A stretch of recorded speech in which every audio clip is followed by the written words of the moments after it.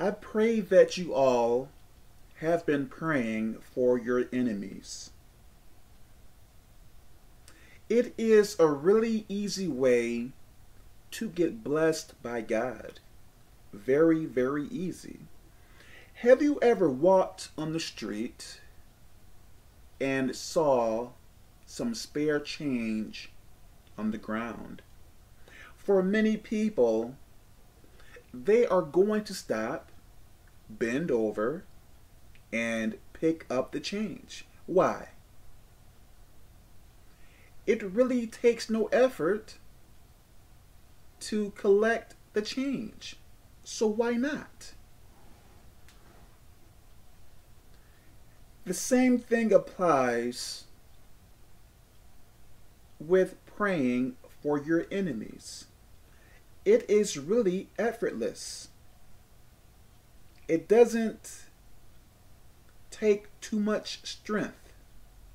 Now, in the beginning, it may be quite difficult to pray for your enemies. But the more you do it, the easier it is going to become for you. So let me pray for my enemies now so you can see how easy it is. God, please bless my enemies. Give them everything they want and need. Bless their children. Bless their home. Bless their spouse. Make sure they have enough food and water. Give them more entertainment sources. I pray that you give my enemies much more favor as well. Always be with them. When they feel lonely, let them be able to feel your presence.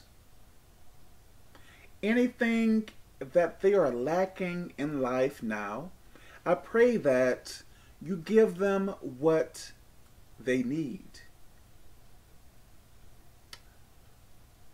Their enemies, let their enemies become their friends. Always be with them. Always protect them. I pray that you place more warrior angels around them.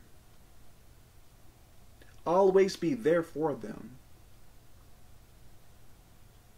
So on and so on. You can pray like that. Bless your enemies. It is not that hard. And I am praying for all my enemies, praying that God is going to bless them all. Why not? Why not? The human is not your enemy.